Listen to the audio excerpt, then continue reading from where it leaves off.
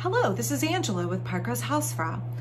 I was up here filming my regular Friday video. I'm up at my dad's house and I wanted to take a few minutes to make a little bonus video to answer a question from a viewer.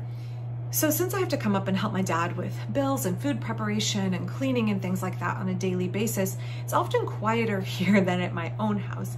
And so sometimes I film some of my videos up here. My folks' house is 1 block away from mine. They actually moved from Florida to be by us about 10 years ago. So they're not originally from this neighborhood. And they have a much larger house than I do. My house is very small, kind of dumpy, and has a lot of kid and dog and budgie noise. And so sometimes it's easier to just film up here where it's peaceful and quiet. Now, my mother was a homemaker, and I've talked about her a little bit in some of my videos. She was a consummate homemaker and also had a ridiculously beautiful collection of rugs and antiques that she accumulated over the years. And so I grew up in a house that kind of looked like a museum. It's very different than my house where I live now. But my mother had a wonderful array of antiques, and this very large shrunk behind me is one of those. So someone said, "What is this huge piece of furniture? What are you sitting in front of? Is this built in? What is it?" So I thought I would just show you some video of what this looks like. So this is German. Almost all of our antiques are German. And we lived in Germany when I was very small. This shrunk is basically a wardrobe before there were closets in large houses. So this probably came from like a chalet or a very large country house, something like that. And this is where folks kept their clothes. So the center section has a mirror, which is a silvered mirror, and I always loved as a child the silvering is coming off the back, so it has this kind of magical sparkly look that my camera can't pick up at all. But I love to sit in front of it and imagine that I could like cross into another fairy world because the mirror was so sparkly. So this comes apart to move, but it's ginormous, and so my parents have always had to have a house with at least 12-foot ceilings in one room so they could fit this piece of furniture. And unfortunately, it will never be able to fit in the house that I live in now. I don't know what will happen to it after my dad doesn't need it anymore or my dad doesn't live here anymore. I don't know that either of my siblings want it. These kinds of pieces of furniture, while beautiful and functional and can store a tremendous amount, are less and less desirable now that we have built-in closets and bookshelves and everything else. And now that we no longer live in these giant grand country houses. So they're actually quite hard to get rid of, and they actually can be quite difficult when it comes to purchasing a house or finding somewhere to live, because you basically have to buy a house where your giant piece of furniture will fit. So let me flip the camera around and show you a little bit about what this shrunk looks like. So I'm sitting in the chair and I just flipped the camera around and you can see what a huge piece of furniture this is.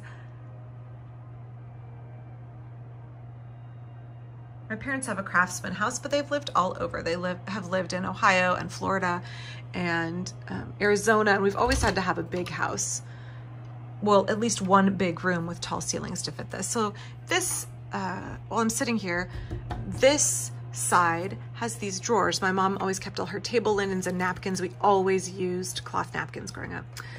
These have these pull-out drawers, and this is where you would keep your shirts and shirt waists and things like that in here.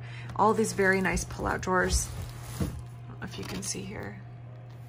They're really lovely and well made, and they roll easily, except that they're a little bit full of all kinds of linens.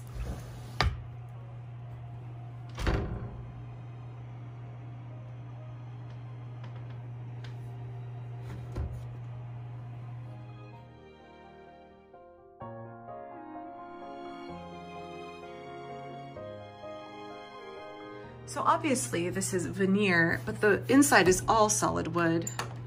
You can see this mirror, this door, by the way, when I've helped my parents put this together when we've moved, holy cow, this door is so heavy, very heavy. So in here, you can see the key in here. This is where my mom always kept all her china and some of the like kid-friendly dishes. This is my set of china we always got out for my birthday. My mom loved to collect china. Baby books and scrapbooks on the top. But this is also, again, more clothes. And you can see here there is a place to put your umbrellas.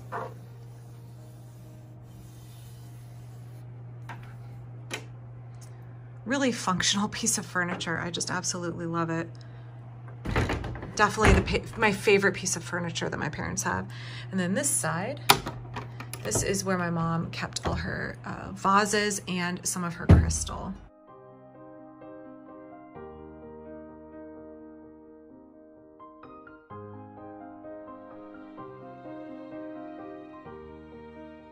My mom was a big gardener, and she would often give people the gift of cut flowers from the garden, and so she would collect vases at the thrift store. Now, some of these are very expensive and are from Europe, but some of them are just thrift store vases so that she could give somebody flowers from her garden. I just have such a fondness and a love for this piece of furniture. I'll be really sad when it goes out of the family. My mom bought it when I was about 1.5, so it's something that I've known my entire life. I just really, really love it. It's beautiful, really warm color. Really makes the whole room feel warm, but it is a massive, heavy piece of furniture. All of these come apart, the tops come off and the sides come apart, and it all folds up for moving. So it is quite portable. It's just finding a space in which to keep it. I went to my house and measured the top of my ceiling. It's right here, right there, that much taller than the top of the shrunk. So we wouldn't be able to lift this up and over and get it set on. It definitely would not fit in my house.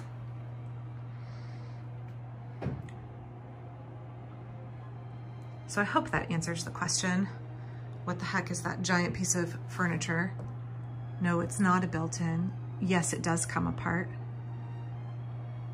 Yes, I have loved and cherished it my whole life. My mother was incredibly proud of it.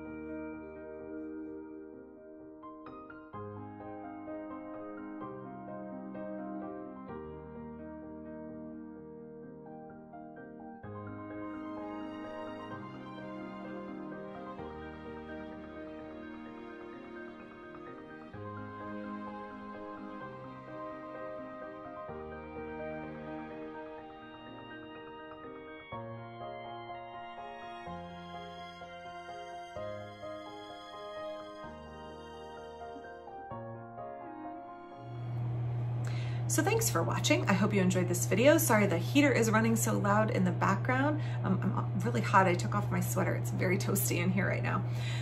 I will be back for my regularly scheduled video on Friday, if not beforehand. Thanks.